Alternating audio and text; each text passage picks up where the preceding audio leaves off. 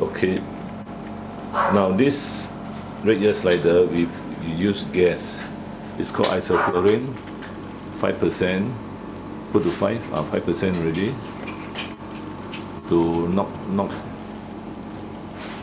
down the anesthetic, to knock down the red ear slider so that you can extend its neck and then lunge the ear abscess.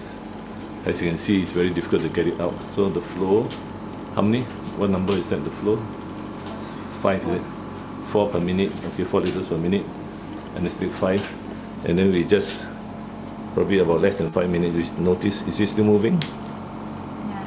Still moving. So this is a more humane way.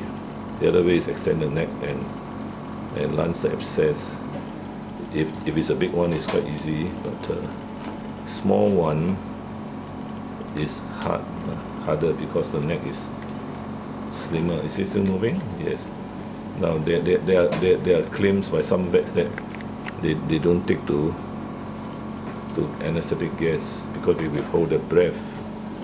Now, from what I see, this is not true. For the simple reason is, in turtles where they do big surgeries like removal of the eggs, they are using isoflurane gas. Then how you will say that they're holding the breath? Then how are they going to do operations which are quite long? They will not be able to do any operation on the turtles or red ear sliders. Now we move it a bit. Is it moving?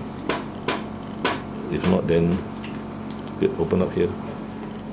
We will take it out and then we quickly lunge it, and that is, of course you got hold, and then we open up. I just leave it here. So this is the anesthetic part now. Anesthetic part.